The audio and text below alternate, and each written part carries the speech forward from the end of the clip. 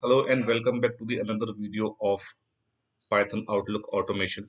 So in this Python Outlook automation video, what we are going to go through is how to read Outlook mail message. So we will read the mailbox inbox of the Outlook account, and then we will see how to filter mails using the mail message properties like sender, subject, date, time. So there are multiple ways.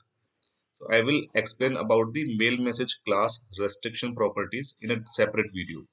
And then we will see how to save attachment in a path. So when we do the automation, email automation, then it is the very common requirement that you have to save attachments which are there in the email on a structured path. So that also we will see. So this was the first video. You can pause the video here and you can have a look. We have seen how to automate Outlook email sending using Python. And then we have also seen how to send the bulk email, how to automate bulk email sending using Python. And then finally, we will see how to extract the email information into a Excel or CSV file. So this is all what we are going to cover. Let me go back to today's agenda now. So this is what we are going to cover today. Okay, so I will go to my editor.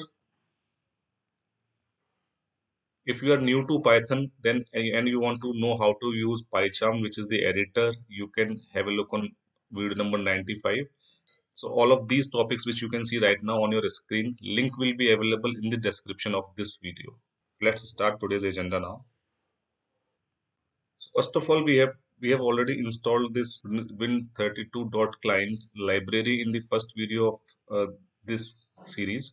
And then now we are creating the instance of Outlook, means we are loading the Outlook in the memory here in the second line.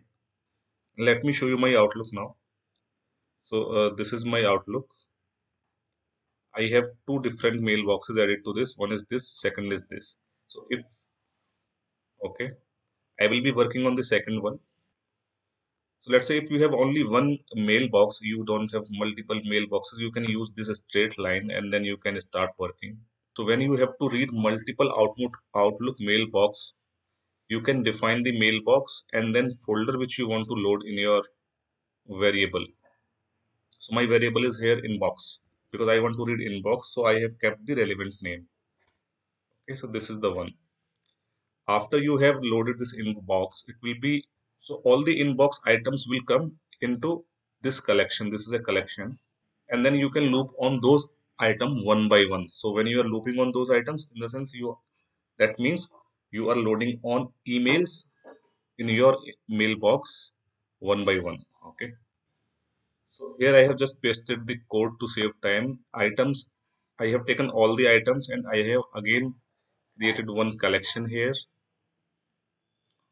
and I will just loop on the collection now. So I will be, just for the example, I will be showing you the subject. So what I have done is I have given a filter, a property related filter, like if this phrase like has subscribed to your YouTube channel in the mail dot subject.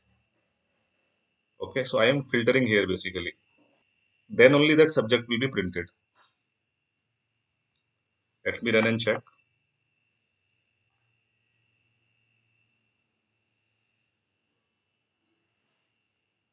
So you see, I think my all the subscribers or these are the emails in my mailbox.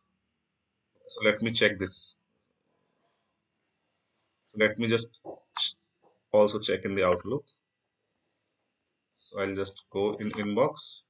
I will search. So these are the emails which are right now printed. Okay, so hope you understood this part. Like how will you read the email and then how will you read the email using Python, and how will you loop through each email in your inbox using Python Win32. So we have already seen, like when you are automating your Outlook using Python, how will you filter email based on the subject. Okay, now we will go forward. I will just remove these lines.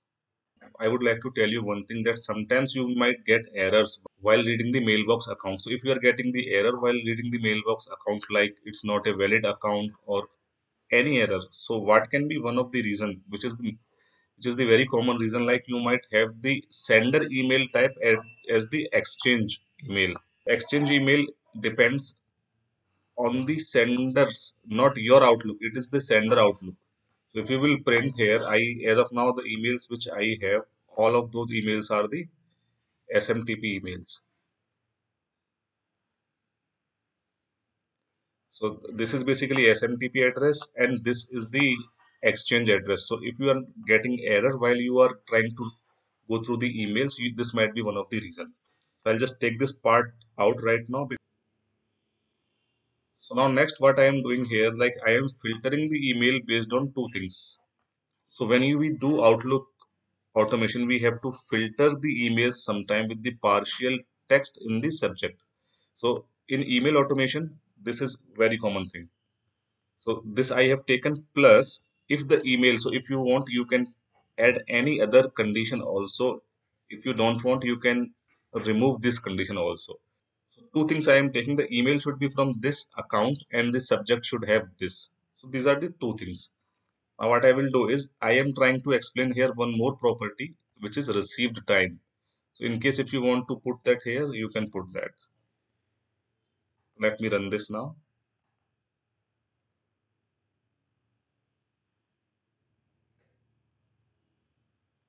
Okay, so you can see these many emails have this phrase in the subject, and I have printed the subject for your reference, and I have printed the date and time when this email was received.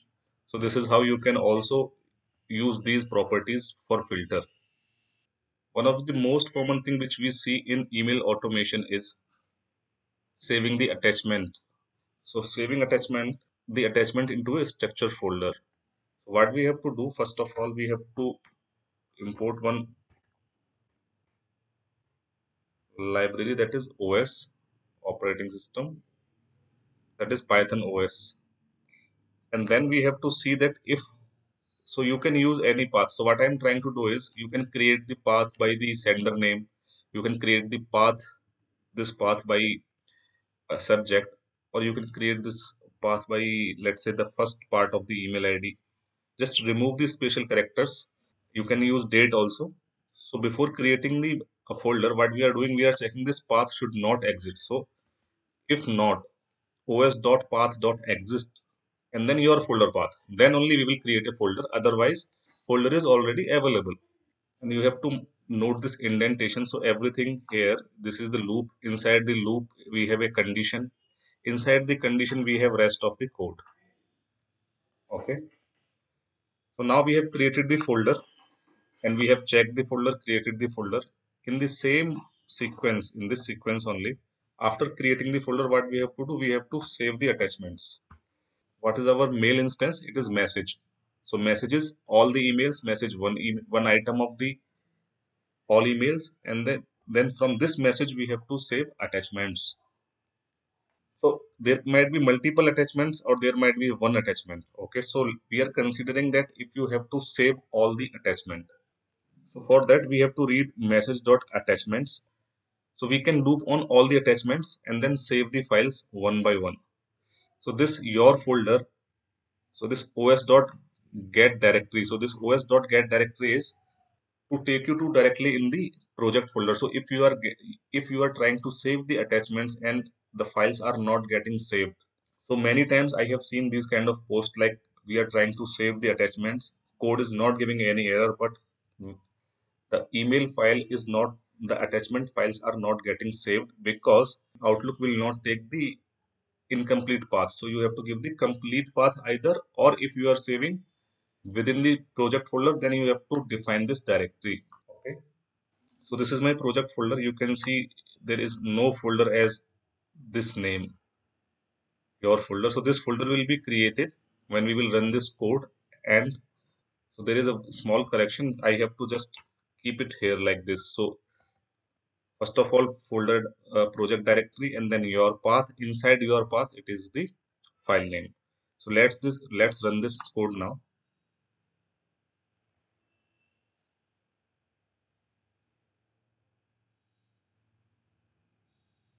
So execution is done. Let's go and check if the folder is created. So you have this folder. You can see the timing 11:55, and you can see the timing here also. Okay, let's go inside this folder now. So you have all the files which were there in these three emails. So I will